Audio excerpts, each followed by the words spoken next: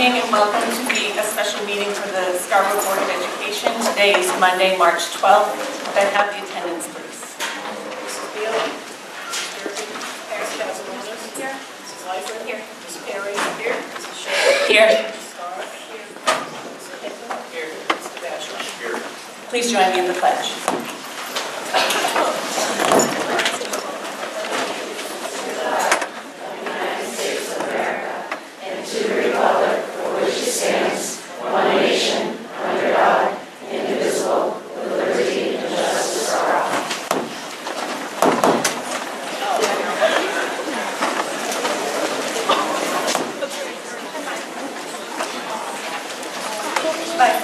Workshop 5.1 is 2018-2019 start times issue. We'll have a board discussion with an introduction quickly from the superintendent. Yeah, so first I just want to thank everyone for coming out tonight to this special school board workshop to discuss start time issues in our community. I apologize for the awkward format. It's always tough to have a workshop outside of the town council setting or the town council chambers, and also have good mics as we experienced at our last meeting. So although we're sitting up here, the idea is that we're going to engage in dialogue with the board and with the leadership council, so they do have some wireless mics down there and also could access the podium if the wireless mics are not working well. So I wanted to start off by just doing a brief introduction to open up the conversation and discussion. Our aim in adjusting the school start time schedule in Scarborough was to design a schedule that would increase positive outcomes for all students. We fully anticipated and understood that this would be challenging and be a huge change for both for our entire community. We've spent the good part of this past year working on developing the plan, testing the plan, and thinking about the best way to minimize the impact that it would have on our students, our families, and our staff. Over the past several months, we've been listening to our community, and we've recognized that there are a variety of perspectives and numerous considerations that this type of change will have on everyone in our community. We've worked alongside our transportation department, our implementation planning committee, teachers, parents, stakeholders, and regional partners in order to develop a plan and problem solve in a positive manner.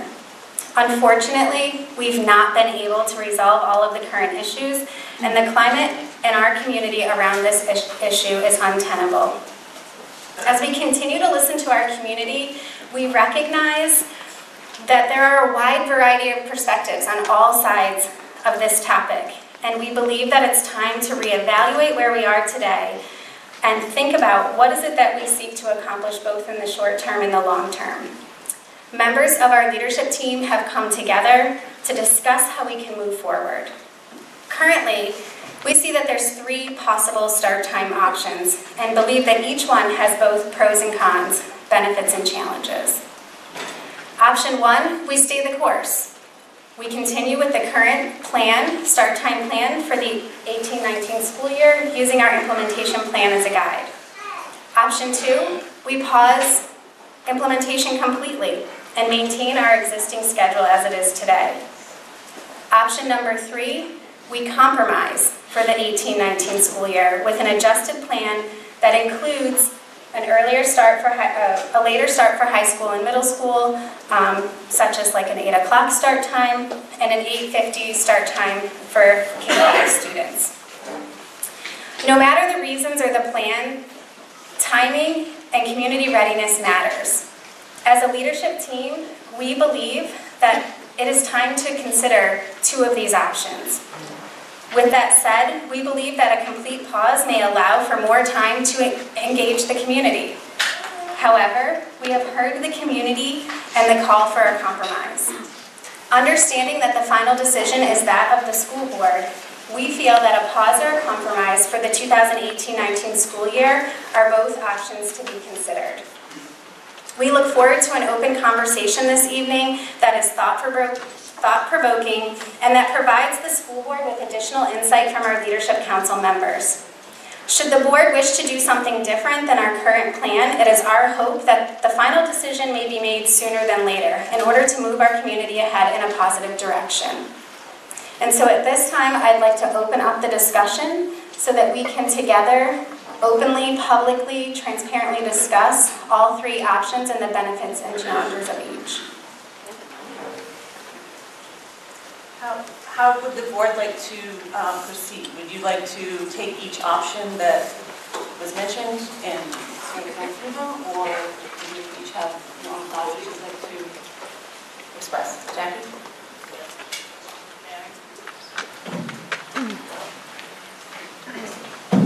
I've been saying since the beginning that I think we need a compromise, and I would like to know what type of a compromise the leadership team is recommending and/or the superintendent is recommending.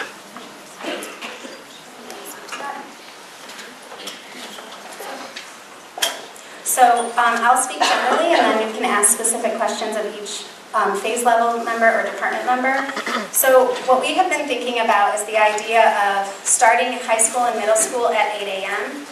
We have studied our bus stop routes. We have looked at the length and the duration of each bus route as currently planned. This would allow for us to have a later start for our adolescent students during that most critical time in their brain development, while also allowing us to keep our youngest students at a time that seems to be more favorable to the community. So that would be 8:50 for K-5. So that is no change for our K-2 students. Their current start time on paper is 8:50, although we know that with our current three-tier busing system, it's impossible for them to actually start at that time. It's typically like 9:15. This would be the biggest change for our Wentworth families and students. So currently their start time on paper is 8:20. We do experience challenges with our three-tier busing system and starting it right at that time. But then this would allow them to start their day, their instructional day at 8:50. If we did that, what would it look with a two-tier bus system? So that would be with a two-tier bus system. So That would be with the two-tier bus system. And so one of our current transportation challenges is that we have this three-tier system. And so all of our students currently, high school and middle school, ride the bus together. And then that has sort of like a ripple effect on how the other days start. So the high school and the middle school would, I can talk about it. The high school and the middle school would start at 8 a.m. But be bused together? How would that work? So they are currently bused together now. Don't they have like a 10-minute difference in their start times to accommodate that? So what we would do is open the doors 20 minutes prior, like we've planned with this plan, which gives us more flexibility for some of the buses that arrive earlier or some that come later. So we would still keep the idea of opening the doors 20 minutes before the start of the school year, or start of the school day. And that would also help with our K-5 families. One of the challenges that we have talked about with our youngest families this year was the idea that I can't be in two places at once if I choose to transport my child. And would that include like some K-5s being combined on buses? Yes, so the routes would look similar, would look exactly how they've been shared. The only new information that we have from that is the actual timing of those runs. And currently there are some K-5 students who ride the bus together. May we ask that a principal from each of the phases tell us briefly how this affects their schedule, the compromise? Sure, I'll start. I'm Kelly Crosby. I'm the principal at Wentworth School.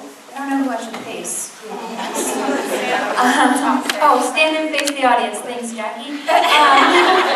Great. Hi, everyone. So this compromise plan is the biggest impact for Wentworth School, but it's no more impact than the original plan was for 2018-19. So originally, we were going to back up our day by 20 minutes, and now under this plan, we would move it forward by 20 minutes. I think some of the benefits of this plan for us is a more predictable arrival and pickup schedule for the buses, because under a two-tier system, with the doors opening 20 minutes before, we can be more guaranteed to actually start our day at 8:50. Our 8:20 start time right now is when the doors are open for students. We don't begin our schedule until after 8:30 on most days. Thank you.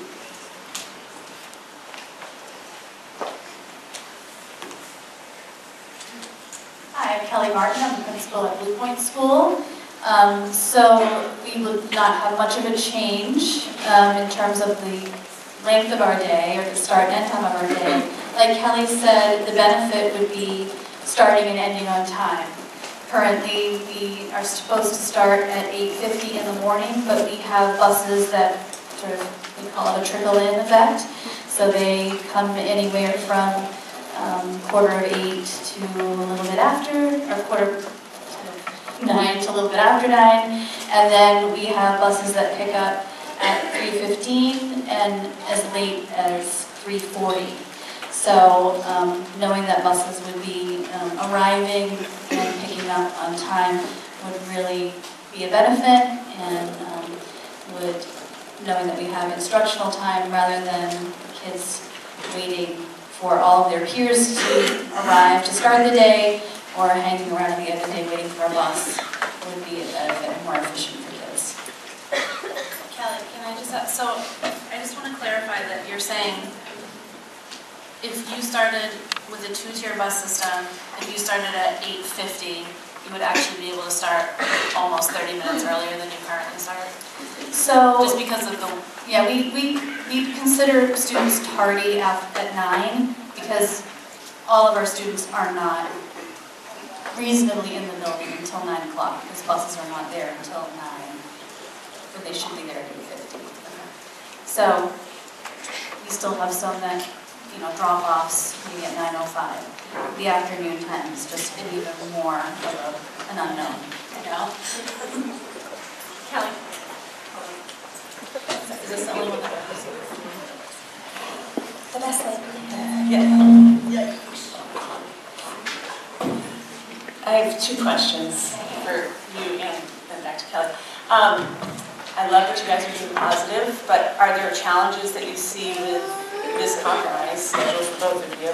And then, forgive me, because maybe I'm not understanding, but this isn't only a 15-minute difference.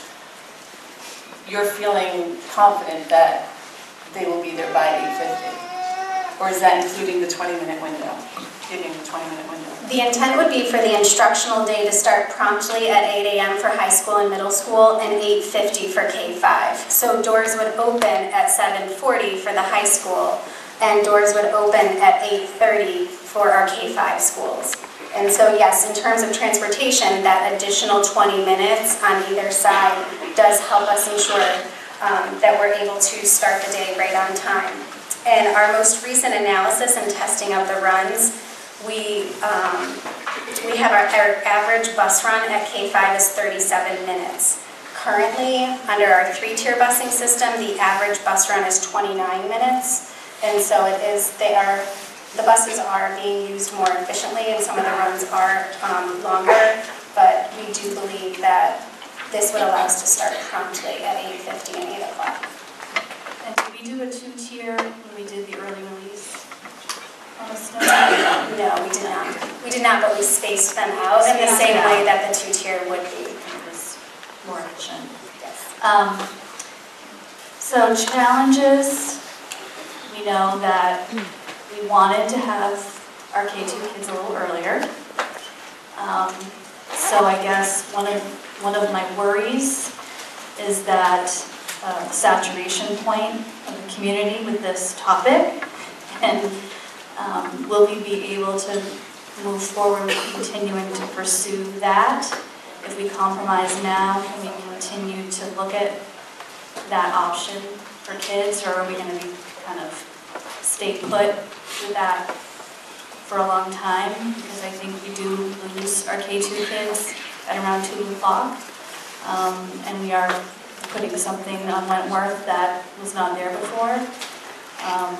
So I think in looking at what's ideal for all kids, that is a worry. I think we do need a compromise, and I think it's a reasonable compromise, But I guess that's a question that we have to ask ourselves as a larger community. It's one step, what's the next step?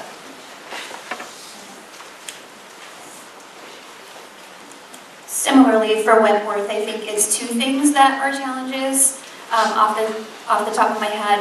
One is that we've planned all year with the staff really thoroughly to move to the plan as stated for the 18-19 plan. So this is a shift for us in our thinking and kind of going back to the drawing board on some things, which we're up for that challenge if that's what is decided tonight. And the second is similar to Kelly, that we were also looking forward to an earlier start time for our students and then really maximizing that morning instructional time. But again, it's a challenge that we're up for, and we'll work through if it's in the best interest of all of our kids. Could we hear from the middle school and high school? Hi, I'm Diane Netto. I'm the principal at the middle school. In terms of looking at the compromise and the time difference, we currently start at 7:45, and so an 8 o'clock start would really be minimal for us. There were a lot of concerns with the proposed start time on the part of the community in regards to how that would affect our student athletes and their need to sometimes be let out of school early for games. By pushing our schedule only 15 minutes, that would be pretty much on a rare occasion because we would be ending our school day at 2:30. There really aren't many places at all that we would have to go to that our students would need to leave before 2:34. And so that would eliminate that piece. The other piece that would be eliminated, that was a potential concern around the original change in start times, is the way that we would look at our advisory block, which we call crew. We were going to need to shift that to the end of the day to minimize the impact of the loss of instruction for our athletes. And again, by just shifting our day 15 minutes, that wouldn't be necessary, and we would be able to have it in a time during the day that we think is really best for all of our students.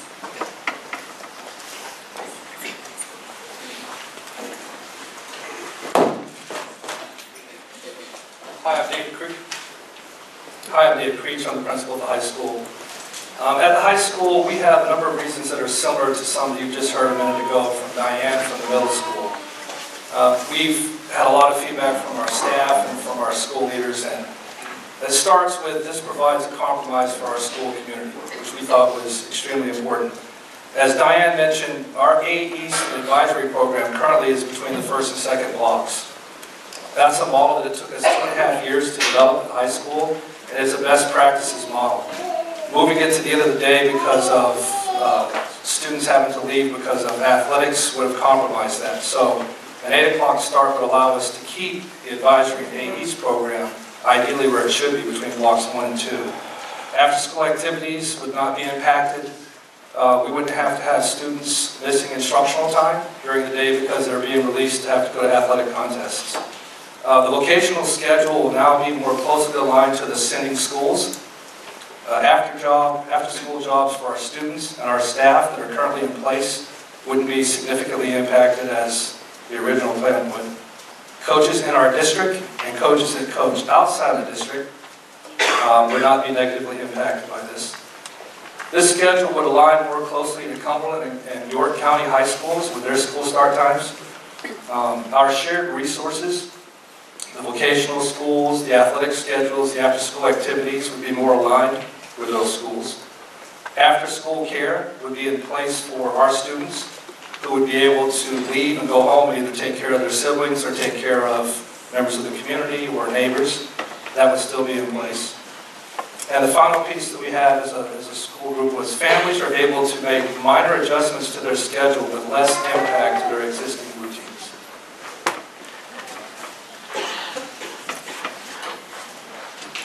Who's next? I want to make it perfectly clear that I firmly believe in the science of starting school later for our high school and middle school students. However, I believe the upheaval is not good for our students. That's why I have wanted a compromise. I also want you to know that although I opposed the original start times in the beginning, when it came to a vote, I did support it so that it would be a unanimous vote of the school board, because I firmly believe that the board needs to support the policies that we put in place. I now think it's time for a compromise, and I would ask that we could move that forward.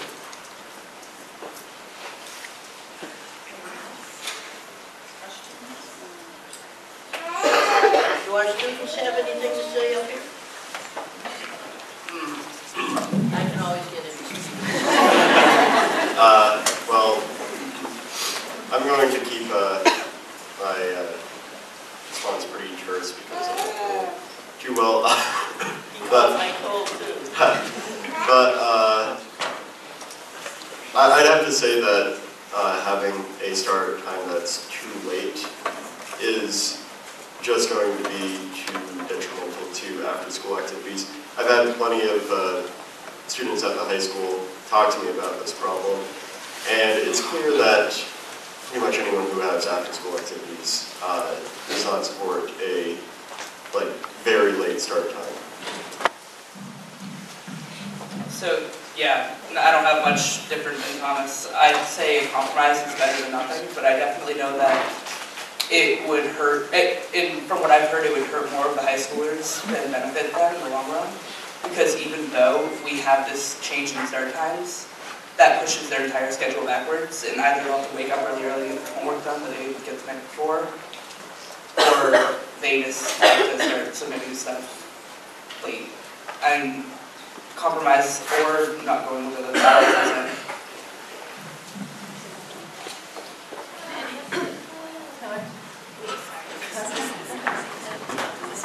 Can any of you speak to, would it be preferable for you to do a compromise and do all this work, you know, kind of, not the last minute, but I mean your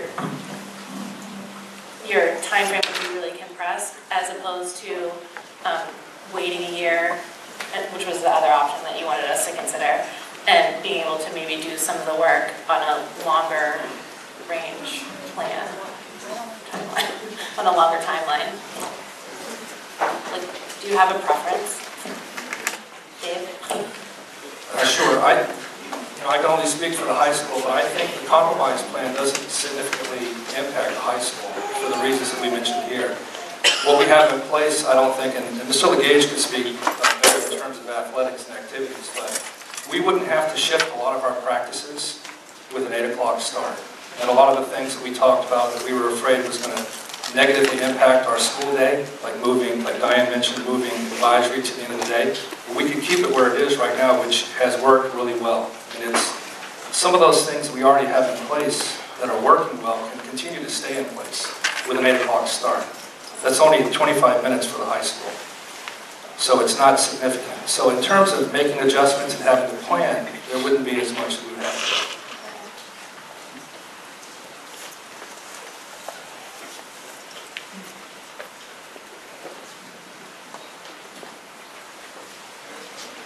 I think for after-school activities, certainly the compromise allows the high school schedule and the middle school schedule to not be adjusted and minimizes the impact to after-school activities. I think there'll be an occasion, maybe, when you get into postseason or things like that, that we might have to look at an early release, but that's not uncommon to what's happening now. And so I think the compromise does put us in a better situation for minimizing adjustments to after-school activities. And I would just add to that saying that many of the plans that we have made, we've been all along thinking about, you know, what if it looks like this, what if it looks like that, all throughout this process. Maintaining the two-tier busing really is going to be a huge asset to our community in getting our students to school on time. And this compromise allows us to maintain that. That was a big part of the planning and then testing the plan and analyzing the data that occurred in this past time frame.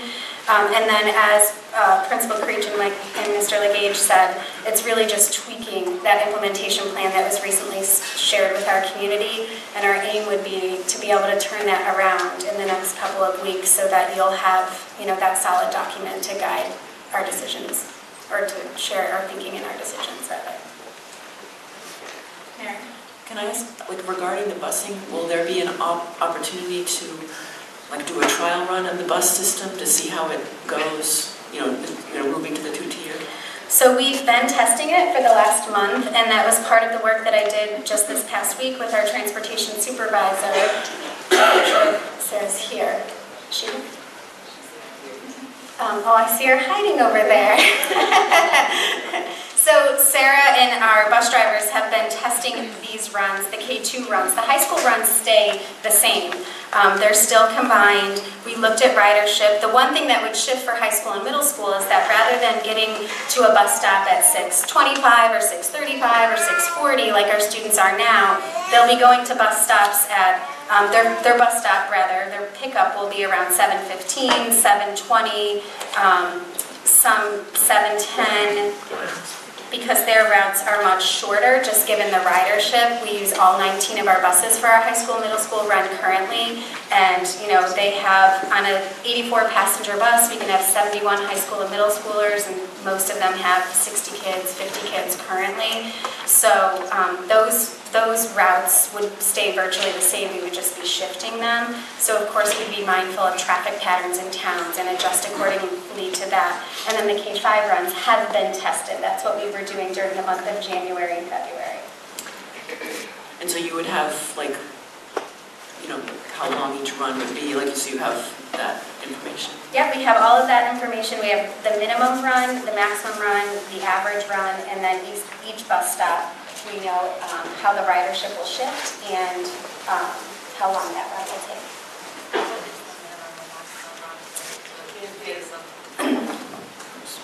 What's the minimum and maximum run for the different phase levels?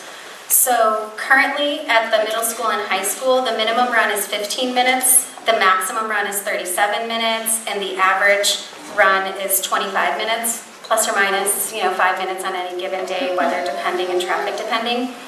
At our K-5, on our K-5 runs currently, our minimum run is 18 minutes, our maximum run is 38-ish minutes, and our average run is about 29 minutes. With the two-tier busing system, the minimum run becomes 20 minutes rather. The maximum run becomes 49, and the average run becomes 37 at K-5. And so to give an example, because one of the things I've heard is that our youngest students will be on the bus for 2 hours a day. I would use my own child as an example. So we live in Scarborough, and her bus stop in the morning, she would be on one of the longest runs. So her bus stop in the morning, she would get picked up. This is with our current time, so I would have to adjust to think forward, but she'd be one of the first pickups in the morning, so she'd have a long bus run. It'd be about 40 minutes. But in the afternoon, she'd be one of the first drop-offs. We also live close enough to Blue Point School that we could walk to school on days that are nice, or drive her ourselves. So we have those options, but the idea, I guess my point in giving that specific personal example is that your child wouldn't have a long run in the morning and the afternoon, because typically they're in burst on the way home. So it might be short in the morning and longer on the afternoon, or vice versa, for most of the bus runs. Give the minimum, maximum, average with the new system for the 6-12? It would stay the same. The routes stay the same, because they're already all on the same bus. Did you say, did I miss what time would the first middle school, high school pickups be with the compromise plan? Right now, they're about 6:35, I think. So we did not actually go through and determine what they would be with the compromise plan yet. That if that's the will of the board, we'll go back and analyze that. But if we were to have, if we were to look at an 8 o'clock start currently, it would be around 7:15, 7:20. But we can get more specific with that once we know if it compromises the will of the board. And I'd also like to know if there would be any buses before 7 for that group too. For the high school and middle school? Yeah. No. We can confidently say that. We can confidently say that because our maximum run is 37 minutes. And so if you just work backwards from 8 o'clock, we would not have to have anyone at a bus stop that early. But, can I just clarify, so if the start time is at 8 o'clock, you're gonna have to get the middle school to the middle school first, or the high school to the high school first, and then drive. Well, So wouldn't that add like 10 extra minutes to any bus run? So remember that doors are going to open 20 minutes before the start of the day. So we could be dropping off as early as 7:40 at the middle school and or the high school. And one of the things we have to consider with our middle school is the bottleneck of traffic, as you all know, when you go to drop your child off, or if you're a staff member even trying to get through at that time of day. Because we only have like one way in around that loop and out, we would want to stagger. Probably one idea that Sarah and I just tested the other day was, what if we staggered and we dropped off some kids at the middle school first and some kids at the high school first, so we weren't having that log jam there at the middle school. So those are some of the things that we would test out and we would look at if this becomes, the best step moving forward. Yes. When we started, you said that there were 3 options. Did the leadership team support one over the other? Would you guys like to speak to that?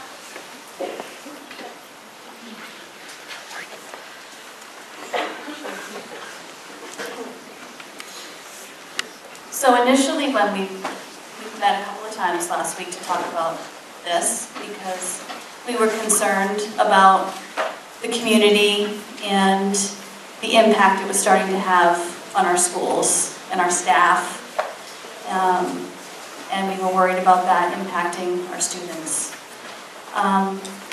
So initially, when we chatted, our feeling was really the option of keep everything just the way it is right now.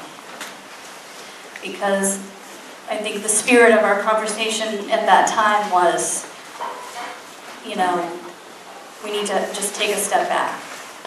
We need to really send a clear message to the community that we hear you and that there's no perfect solution right now, but we really need to take a pause. Now that is also not a perfect solution, as we've said tonight, because there are people who have made plans, there are people who have already set up things in preparation for something to change. So I know that that's not a perfect solution. So only you guys can weigh from the feedback from what you hear tonight, after people hear these options, and really listen to what people say, you are going to have to make that decision.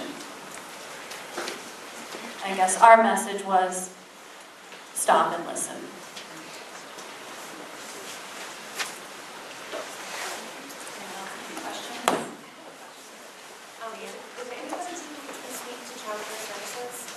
I know that today was the first day for people registering, non-refundable. Is there an opportunity for that money to go back if they don't need to have childcare? Yes, I had the opportunity to speak with Community Services today, and if we make a plan that is different in families who have registered today, I believe there was 113 families who registered this morning. If their child care needs shift because our schedule has shifted, the town and Community Services is willing to be flexible and refund those monies for people who would no longer need that service, and then of course knowing that would open up opportunities for families who do need the service who maybe haven't yet registered. Thank you. Anyone else? Well, I just want to thank the superintendent for having that foresight to check with Community Services on the child care. Thank you. Anyone else? I have a comment. We're going to have public comment in a little bit. Great. Wait till then. Anybody else? Is there anyone else from the Leadership Council who did not get a chance to speak yet that wanted to add something about our current thinking? Okay. Great, so we will move on to 6.0, public comment. If you guys want to come right up to the podium, state your name, address. Everyone will have 3 minutes to speak on the topic at hand. We'll start with 30 minutes.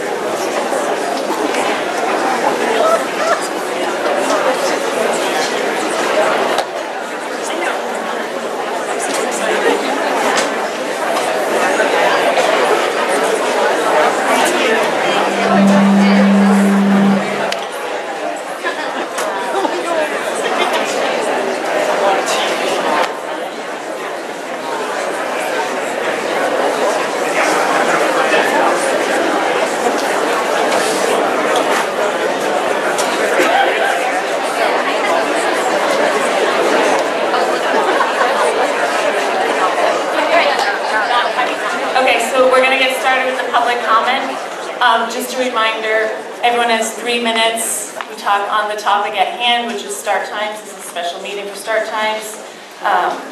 Please line up. You've done a great job with that. Thank you very much. Out of respect for the speakers and differing opinions, I ask that you please hold your applause. No comments on specific people, and please state your name and address before you begin. Thanks. Kristen Nilsson, 23 Morning Street. Last year around this time, I spoke at a board meeting about the importance of teacher wellness and mental health and the effects of change on their ability to bring their best selves to the classroom every day.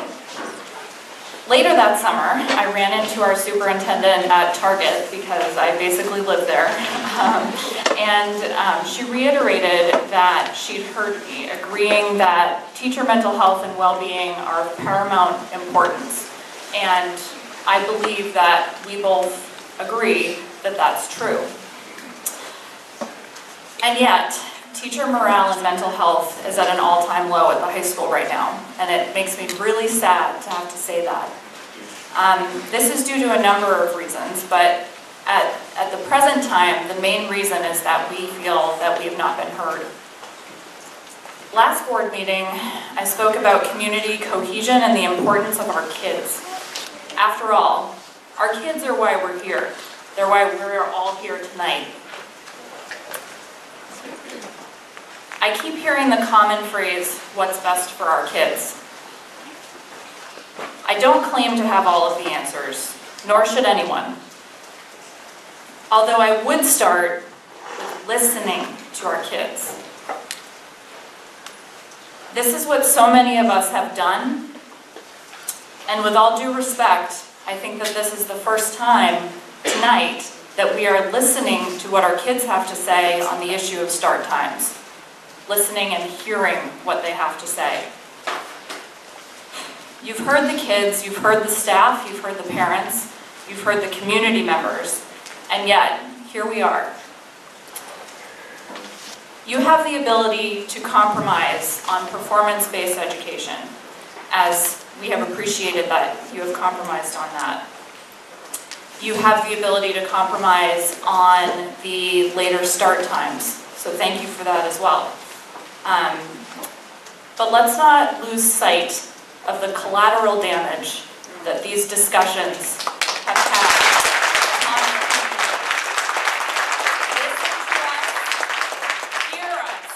Hear these kids, hear these parents, hear your community, and bring back our principal.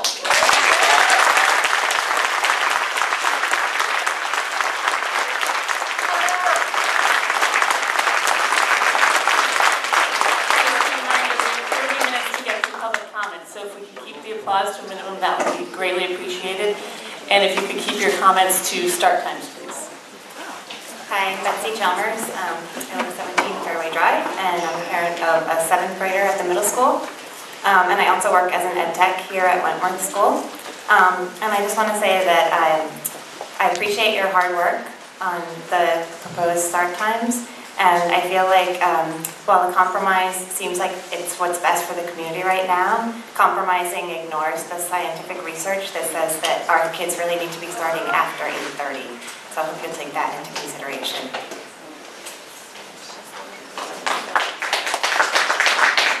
Hi, my name is Andrea Byron. I live at 3 Homer Sands Drive, and I have a son who's going to be entering kindergarten. And I am so impressed that you have done such thorough research. I think that the idea of stopping moving forward in some capacity really allows the disruption in our town to kind of win, which bothers me. I think that you've been working on this for a long time. I hope that whether it is a compromise or a complete overhaul of the start times and going back to what you initially planned, I hope that we don't let this stall the progress in our town in this area and many others. So thank you very much for your time and hard work. All right.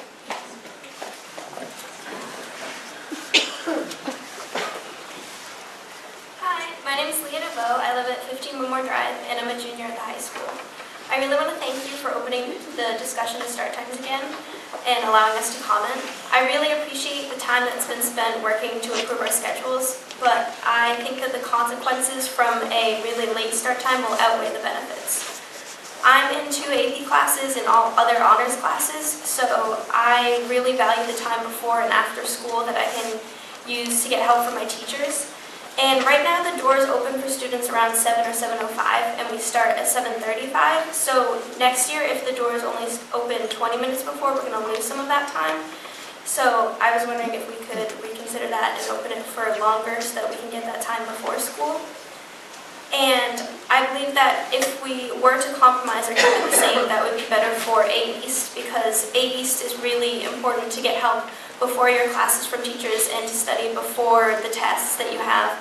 And if they're at the end of the day, then we have to choose between academic help or extracurricular activities. And also, late start times don't take into consideration activities outside of school that can change when they're going to start just because one school changed their start time. Lastly, I understand that not every student is in this situation, but I'm a swimmer, so I get up for practice at 5:15 in the morning. So a late start time won't really help me because I'll be having to get up at the same time anyway, and then staying up later to do homework and get things done at night. So thank you.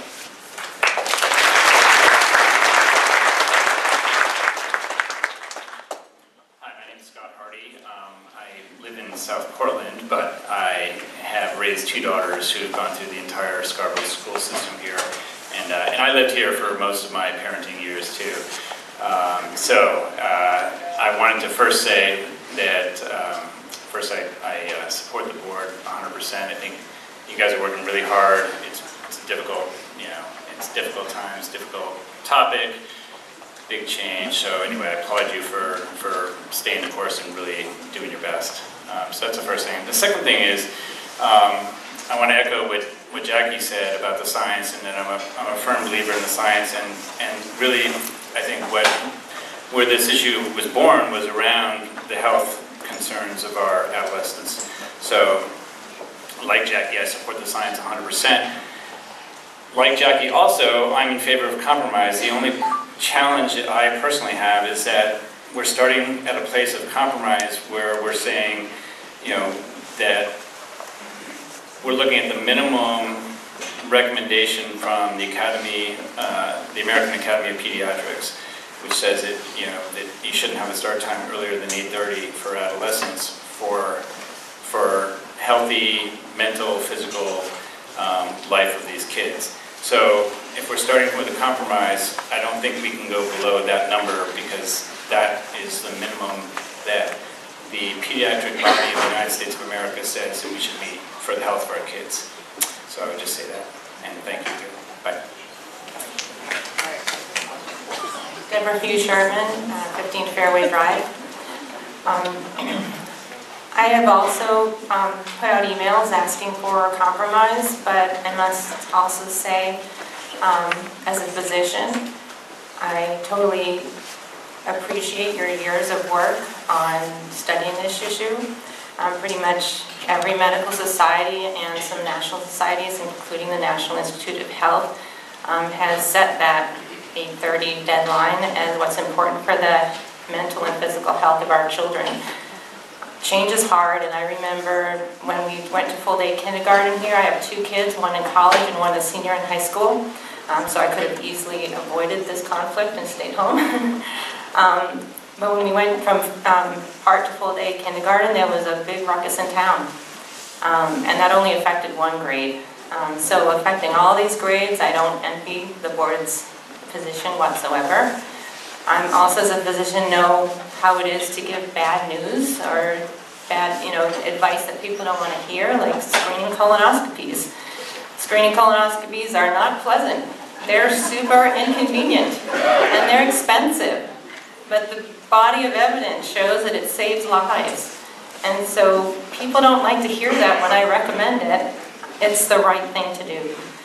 So I hope that over this year or over the next 2 years, we can get to that start time that is recommended by everyone. No society says that we should leave it the way it is, even if it's convenient for some. I know that for both of my kids, it would be different. From my oldest, an earlier start time when she was little would have been really hard because she was born a night owl. My other one, not so bad. When they got to middle school and into the high school, boy, I wish they could have had a late start. I know it would have helped their physical and mental well-being. My kid took AP classes. She usually got about 5 hours of sleep at night because she didn't want to give kind of hard work. There's a lot of kids like that, and I think we have to focus on academics and, try and figure out the sports thing and the after-school thing, but we're a school system. We need to think about our kids' academic and mental health and their physical health, and that's what I have to say. Thank you.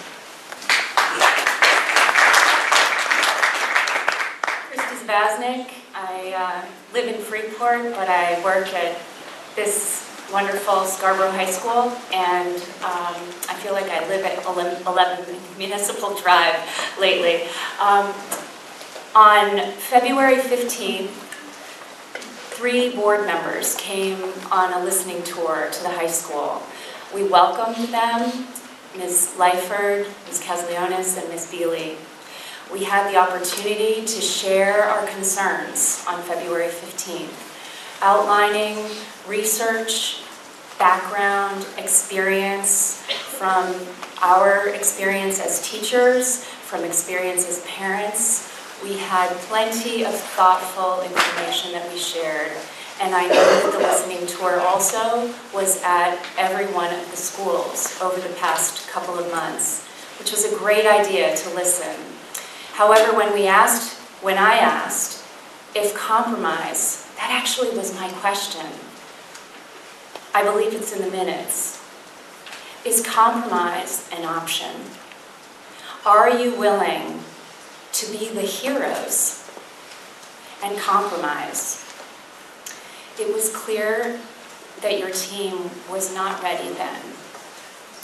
And I asked myself after the following day, learning that our beloved Principal Creech would not have his contract renewed. I asked myself, was this connected, or was it just a coincidence? How is it possible that we are here today if you have truly been willing to compromise, willing to listen? This is what we've needed for a long time. Thank you for starting now.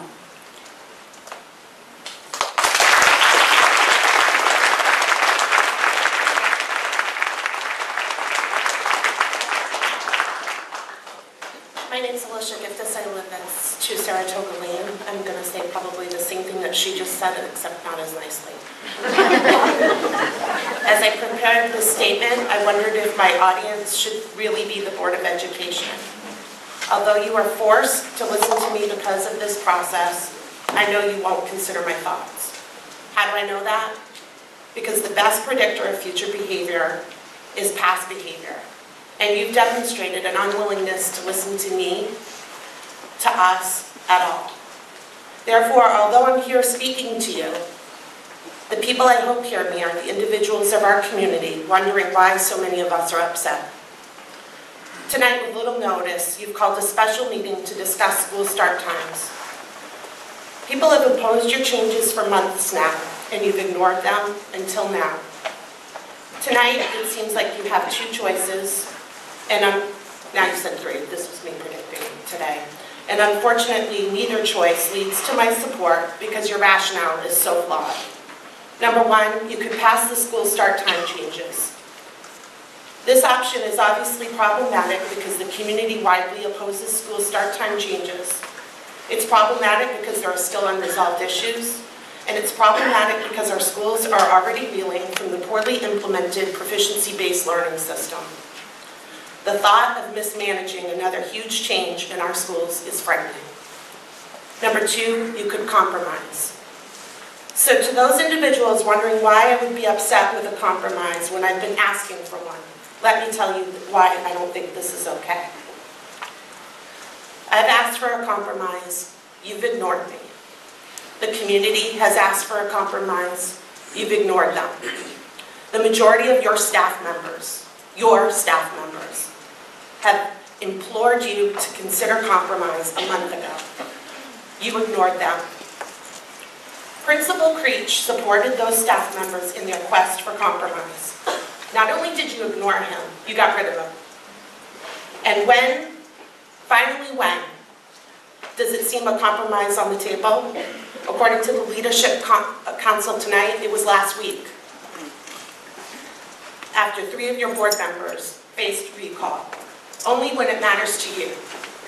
Not us, not our kids, not our faculty, not our beloved principal, who you've treated without dignity and displaced from our school, without our consent.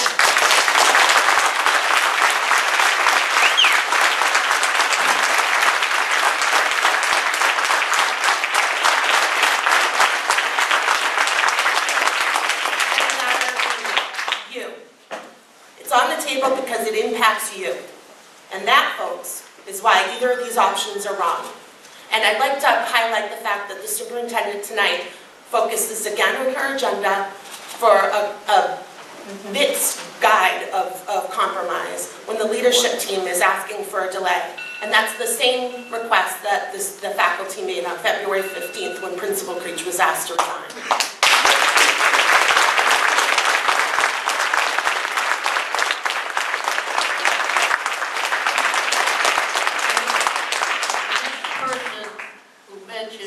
Something other than start times, I'm leaving. Okay.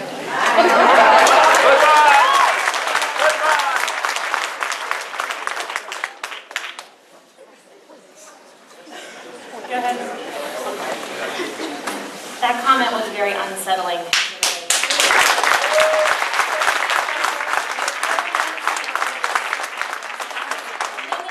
Maybe we should all leave. 30 minutes is inappropriate. There are people who would like to speak. And I'm hoping to get through them, so we need to keep moving, please. Petitions will be outside at the end. The irony of what I'm about to say is not lost on me. The very first thing I wrote down when I walked into this room is everyone needs to slow down. The fact that this meeting was called on a Friday afternoon for a Monday night at 6:30 with very little notice for the community is completely and totally inappropriate.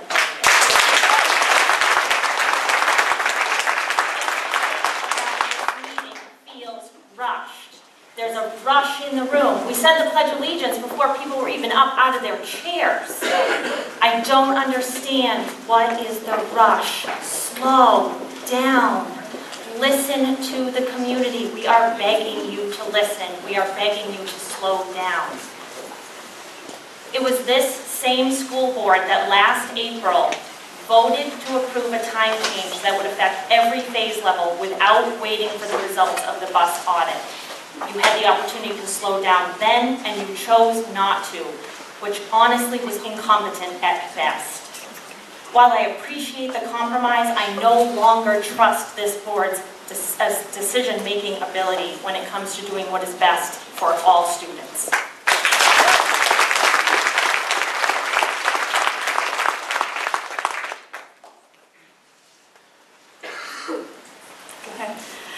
I'm Jenny Jubilis. I live at 16 Haystack Circle, and I'm the parent of a first grader at Pleasant Hill. And I want to thank you for trying to come to a compromise tonight, and thank you as well for your service to the community. It's really been a very challenging month for our town. I think at least some of the challenges that have arisen have come from difficulties with communication. And I have heard it said that those of us against the original proposed plan for start times do not believe in the science. And I want to say that for the vast majority of us, that is not the case, just like Jackie said. I'm a pediatrician. I spend most of my day analyzing medical evidence, and I support wholeheartedly later start times for adolescents. But I also support CDC recommendations for hours of sleep for our youngest children, 10 to 13 hours a night. And I'm acutely aware that there is almost no data about ideal start times for young children. My professional organization, the American Academy of Pediatrics, issues guidelines after significant review of the medical literature. But there are often parts of guidelines where there is either no hard data or there is weak data. And at this point, the authors of the guidelines will say that the resulting recommendation relies on expert opinion. This is where we find ourselves when it comes to start times for our youngest children. I've heard educators describe their experience with youngsters that they perform better earlier in the day, and that is certainly one expert opinion, and it may be true, but we cannot know this with certainty. And we cannot discount what happens beyond the school day, particularly for our youngest children. Parents are another type of expert. We know our children, and what I am hearing and personally experiencing is significant concern around earlier and longer bus rides and longer days.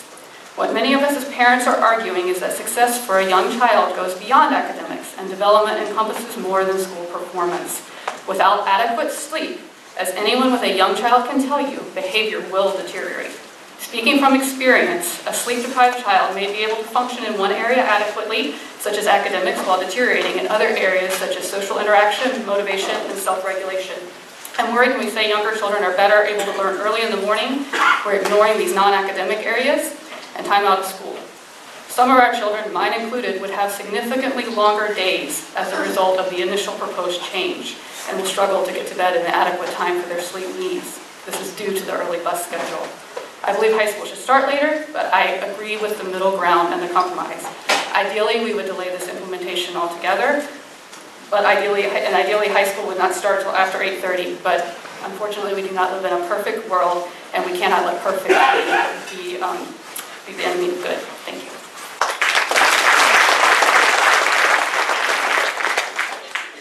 My name is Cindy Hewick. I live at 6 Morris Point Road.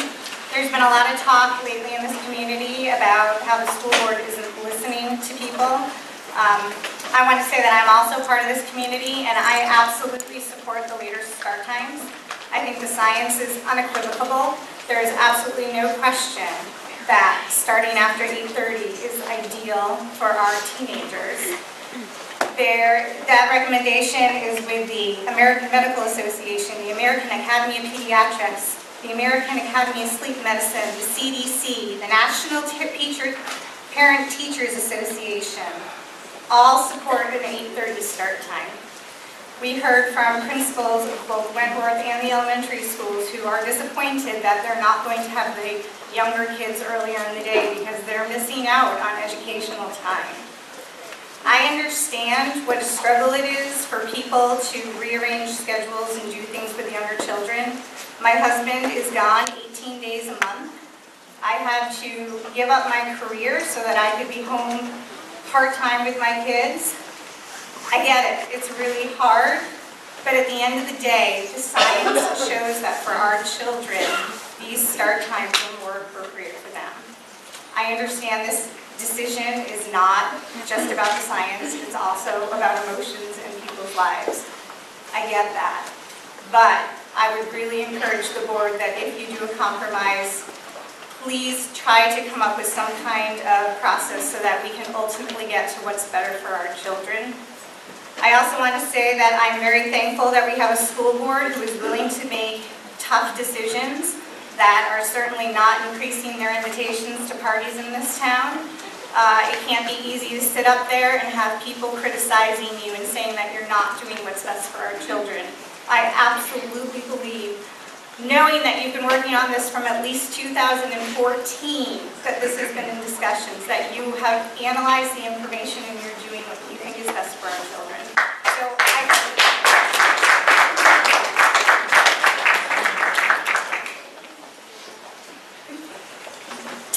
Hello, my name is Jason Montgomery. I live in 14 Sequoia Lane.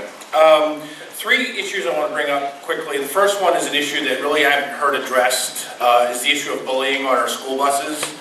I can remember times when my son Ryan would come home from a bus ride and ask me what a certain word meant, and physically I could actually not speak the word that he asked me, and I asked him where he told me. When I asked him where he heard it, he told me, well, I heard it on the bus. I'm concerned that currently, as it stands right now, this community doesn't really have a good handle on bullying on the bus, and that by switching to a two-phase instead of a three-phase busing schedule is only going to exacerbate the problem, especially for the younger kids who are going to be picked on by the 4th and 5th graders. Secondly is, I've heard a lot, especially from Superintendent Kuchenberger today, about outcomes. As a parent, I'd like to know specifically what those outcomes that are anticipated are. Specifically, like what areas where school is currently suffering, where we're going to see a benefit, and some estimate of what the actual impact is going to be on our kids. Lastly is, a lot of people talk about science, and I wholeheartedly agree that we need to talk about it, but we need to talk about all the science, and that includes the science on whether or not, what is a good sleep time for the K through 5, which is something that really hasn't been addressed and really acknowledged publicly, as well as the issue on behavioral impact on adolescent sleep time, as well as the whole idea of how decision fatigue factors into the issue of attention spans for both the younger kids and the older ones. Thank you. So we're just about at the 30-minute mark, so why don't we just say that Mr. Bennett at the end there will be our last speaker. We'll get through the folks that are in line. I'm Christopher Model. I'm a board-certified pediatrician. I live at 7 Evergreen Farms Road, and I have 2 children in the Scarborough public school system, one at 8 Corners and one at Wentworth. I wanted to publicly express my support for the school start time changes. I would like to commend the school board and their superintendent for basing this decision on the best available scientific research to date. The AAP released a policy in 2014 recommending that all middle and high school students start no earlier than 8:30. Cited in this policy was a study by the National Sleep Foundation. It found that 59% of 6th, 7th, and 8th graders and 87% of high school students are getting less than the recommended 8.5 hours to 9.5 hours of sleep on school nights. In this study, the average amount of sleep obtained by high school students, seniors, was less than 7 hours. They also found that the parents were often unaware of their child's sleep requirements and deficits, with 71% of parents believing their children were obtaining an adequate amount of sleep. There have been numerous studies looking at the impact of chronic sleep deprivation on students and children, many of them finding increasing rates of cardiovascular disease, obesity, type 2 diabetes, and mental health problems such as anxiety, depression, and suicidal ideation. Early start times for students have also been associated with increased car accidents. Studies looking specifically at this risk have found a 50 to 70% reduction associated with later school start time. After implementation of later start time, schools have seen improved attendance and graduation rates, which can directly affect state funding for the school district. Some parents have asked, does delaying the start time result in the students obtaining more sleep, or do they just stay up later? Overall, the studies have found no shift to a later bedtime in these students. And as a result, students obtain nearly an additional hour of sleep on school nights. Parents have also expressed concerns about the impact of early start times for our younger students. Unfortunately, there's limited data on this topic. Recently, 2 cross-sectional studies published after the AAP recommendations have suggested that early start times may result in lower standardized scores and increased behavior incidents for elementary students. I would like to point out that the school start times in these studies range from 7 a.m. to 9 a.m. and almost 50% of the elementary schools included in the study started before our new elementary start time of 8 a.m. Additionally, because of their design, these two studies do not prove that early start times cause the poor behavior outcomes and lower standardized scores, and they do not convince me to change my support for the new school start times. After spending a year and a half, it appears the board and superintendent have diligently tried to find a balance minimizing the impact of school start times on busing transportation needs, athletics, vocational students, and student employment. And I feel they have weighed the negative impacts and see the overall benefit to the health and well-being of our middle and high school students. I would strongly encourage families that still have concerns about the impact of school start times on their child's health to speak with their medical provider. They may be able to offer solutions to minimize any effects due to the change in start times. Thank you.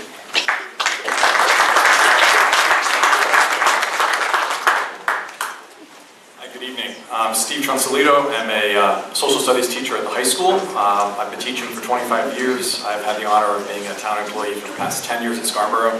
I've enjoyed the students and the staff and the families of this town immensely as an instructor. Two quick comments just regarding the late start time. First thing, I went to all the meetings last year, a year ago.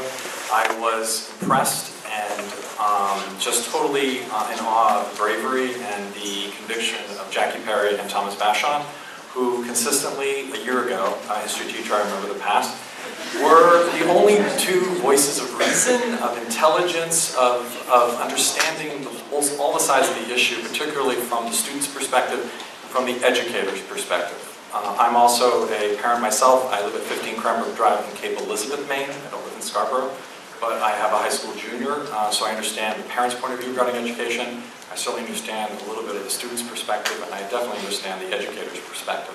But getting back real quickly, I know the time is short. A year ago, that could have been resolved then. Instead, I remember leaving the last meeting completely blown away and thinking to myself, this is not over.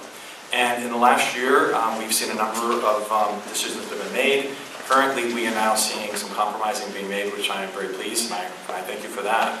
But in the words of Lincoln, who famously said at Gettysburg, government of the people, by the people, and for the people shall not perish from the earth. And quite frankly, policies regarding modifying now the hybrid, the late start, we're kind of, the glacial pace is picking up. And my last comment is, if you really want to respect the will of the people and do what's expected as town officials, is to respect the community of the high school, which is 150% behind David Creech.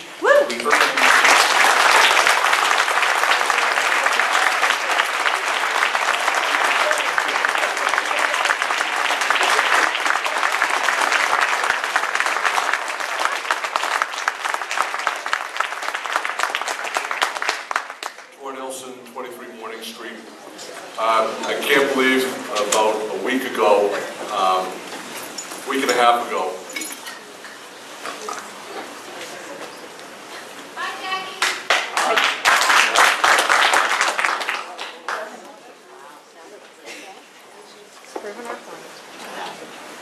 since the last time I spoke here, our community has been through angst, anguish, and anger.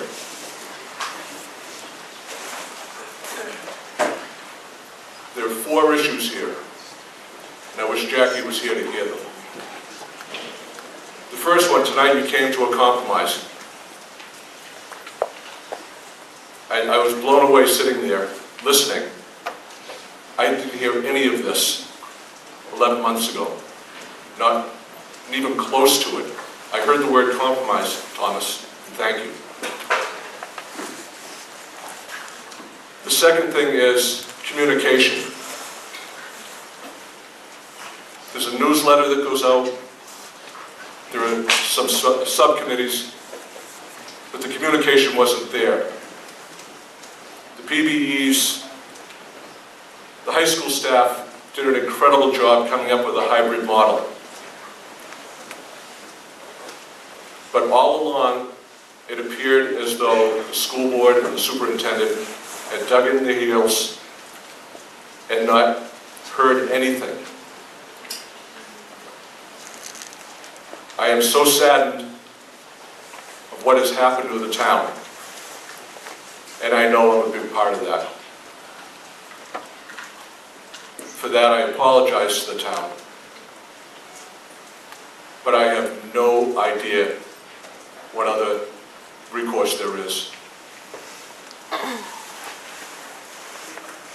It's the democratic process. Because I felt that we hadn't been heard before, we followed the democratic process and we still are. And there's one last item that has everybody so fired up. You need to hear us one last time tonight, please. We don't know all of the story. The high school principal has been vilified through innuendo, speculation. The bottom line is, so many people in this town are in support of that high school principal. You've got a high school full of students who support him. You've got 100% of the students support that guy. You've got 100% just about of the staff supporting him. I don't know what it's going to take, folks, to hear us, but we're on that track right now. Thank you.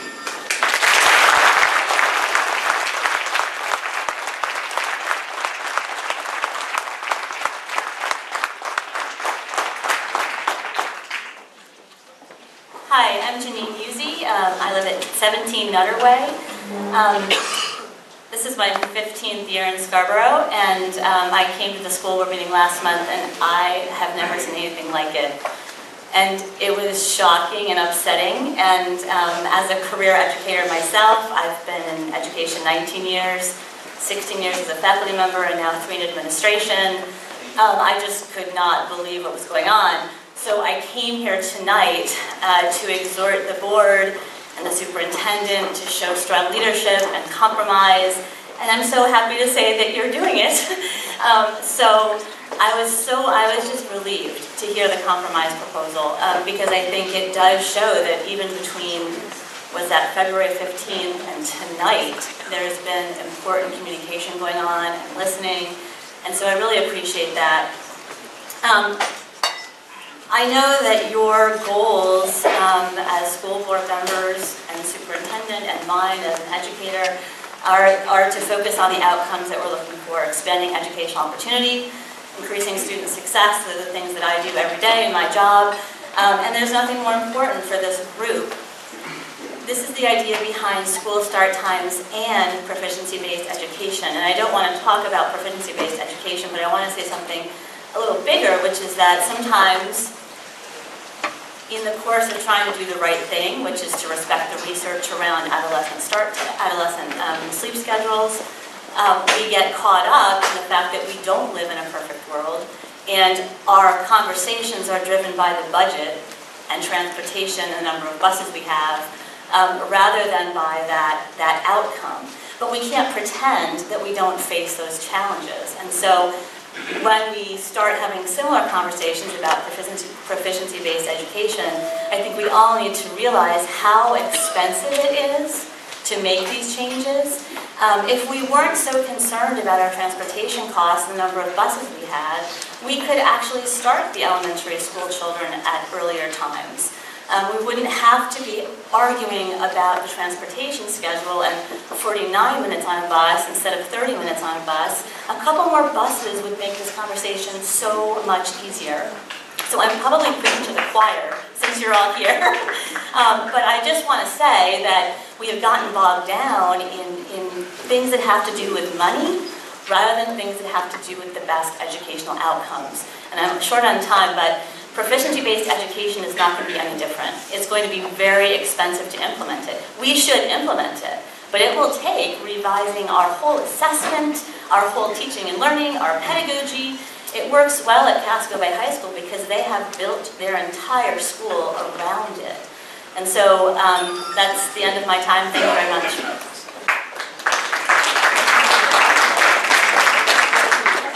Hi folks, I'm Ben Farino. I'm an internist in town, and I've been in Scarborough for about 20 years now. I've had 4 kids go through the school system. My last is a junior in high school this year. So I got here a little bit late because I was coming from a meeting, but I was concerned because I wasn't sure if any physician colleagues would get up here. So thank you, those of you who spoke. A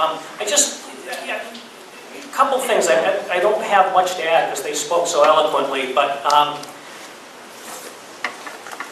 I think I've heard some people quote the American Academy of Pediatrics. They've quoted my line. I'm an internist, so I see mostly adults, and I see adolescents sort of at the end of this process. But it's not just the American Academy of Pediatrics. It's the American Medical Association. It's the American Academy of Psychiatry. It's the National Sleep Association. There's not equivocation. Some of it may be expert opinion. I heard one of my pediatric colleagues get up and say that, but not all of it. And there's no debate. There is no debate that 8:30 start times are medically healthy for our adolescents. I'm going to just say a couple of things. And this is from the American Academy of Pediatrics. These are the impacts of chronic sleep deprivation in our adolescents on their health.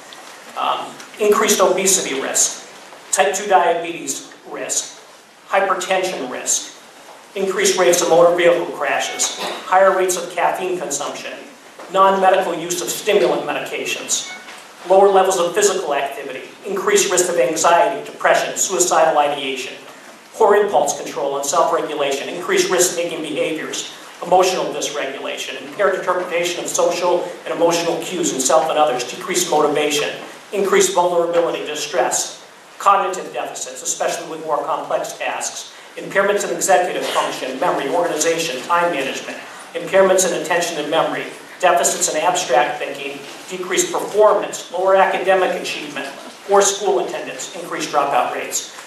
So the data is the data, and I think we've sort of, it sounds like we've come to some compromise. I think that was presented before I got here.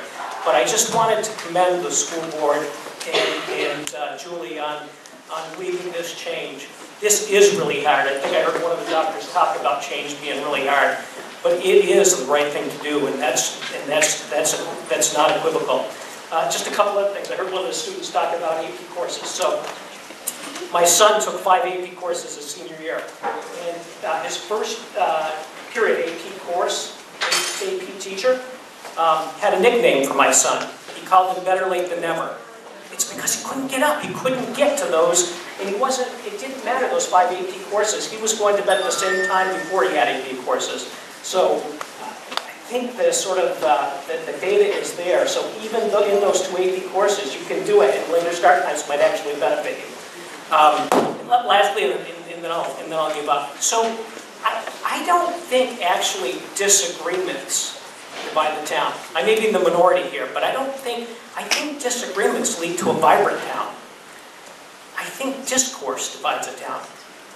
If you don't treat people respectfully, if you don't listen to people, if you point your fingers at people and that's what divides a town. That's what divides a town. It's not disagreement. Disagreement in my field is vibrant. In fact, I'm one of the medical leaders in my group. I actually pick people to be part of my leadership group that disagree with me. It's vibrant. But we are respectful to each other. When we make a decision, we agree with each other, and we go forward and lead that decision. And we might punch each other in the face, and we might pull each other's hair out in those meeting rooms, but once this decision is made, we go forward. So please, if I could plead with one thing for the town, it's not to just have disagreements with the board. That's a good thing. But let's have good conversation and good discourse. And let's treat each other respectfully. Thank you.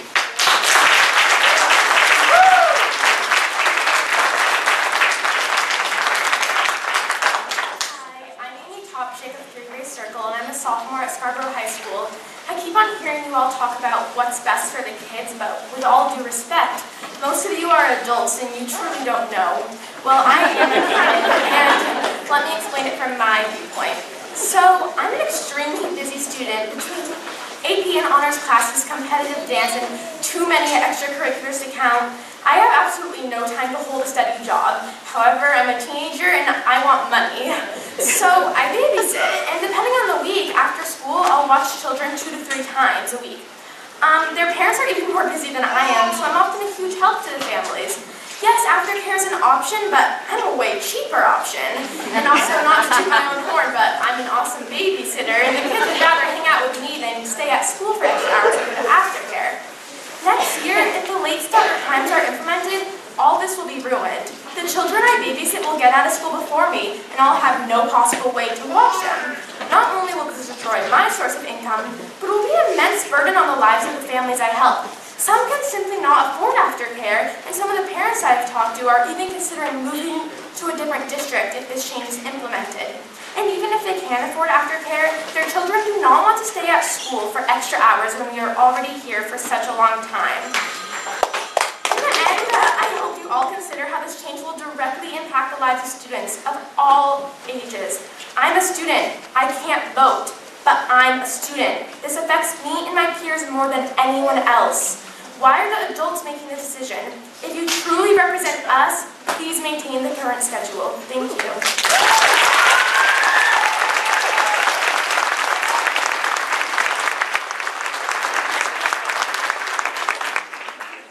Hello. I did not plan this segue, but she pretty much led me right to my point. I'm Amy Moore. I'm from 15 Wild Rose Lane. So I have a question, observation regarding the later dismissal of the high school students in comparison to the younger children, and how this will affect the services that community service provides for aftercare. Our Scarborough high school students have had meaningful employment, engaged with our Scarborough youth, and this, I fear, will be severely compromised with the school time change. She just said it all. So I do hope that we are looking at that, that impact as well. Thanks. Hi, my name is Elena Dunn Hoffman. I'm at 12 Libby Street in Scarborough. I'm the mother of a kindergartner. Her name is Fiona.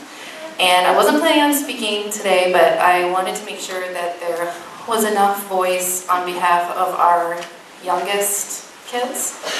I've heard a lot about the research regarding sleep and adolescence, and that all sounds sound. And it sounds, I mean, I'm not a scientist, I'm not a medical professional, but it sounds like valid research that we need to listen to. My hope is that we can find a plan and a solution that will help our adolescents get the sleep that they need without adversely affecting our younger kids. Just my own personal example, and I know that my daughter is just one child, but I've spoken to many parents, many friends, and they feel very similarly that the youngest kids who need so much sleep, I mean, my daughter, you know, she sleeps 12 and a half hours at night, so we start bedtime at 6:30 p.m. to get her in bed. That's including, you know, stories and snuggles. She's in bed by 7, and she sleeps until 7:30, sometimes 7:45 in the morning. And as it is, as Principal Lovejoy can attest to, it is often a struggle for me to get my daughter to school to the 9 o'clock start time, because I do so value her sleep. And I know when she doesn't get the sleep that she needs, she falls apart. She might not fall apart at school, but she will absolutely fall apart at home. And I really appreciated earlier a pediatrician spoke to that. So what I want to say is just, I want to be a voice for our youngest kids. Our youngest kids need sleep too. Our youngest kids need to be healthy too. And how can we find a solution that's not going to so adversely affect them? And I haven't heard, I feel like I haven't heard enough voice on their behalf. And so I wanted to get up here and add my voice.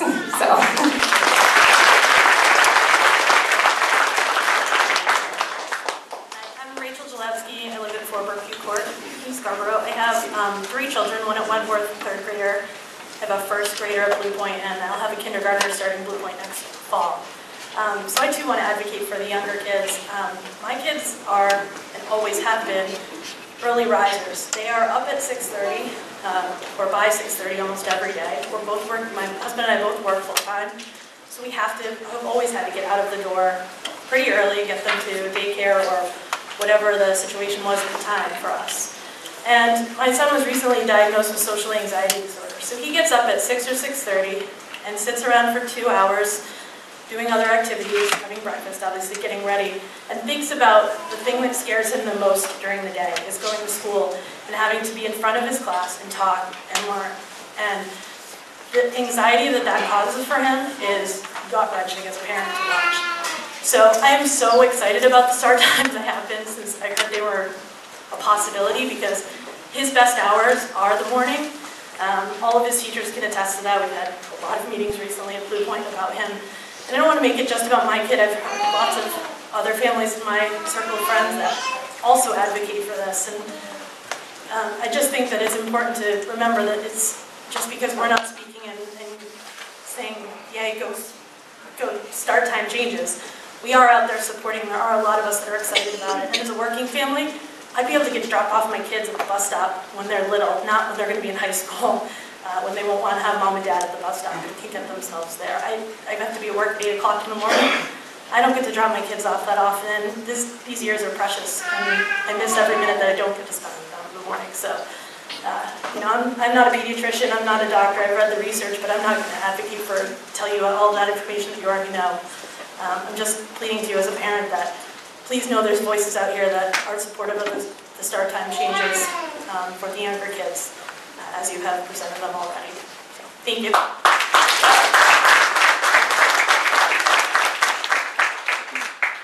Hi, I'm Brandy Rubin, 100 Thompson Drive, and I have a 2nd grader as well as a 6th grader, so I think I'm kind of in between like the 2 age groups. Students, and we really wanted to put that back on the board to be making the decision around that, because I think that we could rally around any of those decisions and have those work.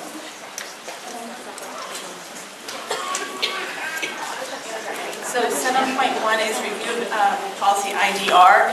I just wanted to draw attention to the board's attention to that policy, because that is the one, if decisions are made to change the course, this is the policy that would be needed to be changed. It currently has our start time and our end time for each phase level, and so that would be where we would go to make policy changes. Does anyone have anything they'd like to say? Discussion?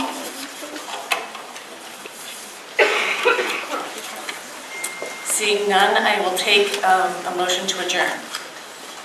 So moved. What? All in favor? Thank you.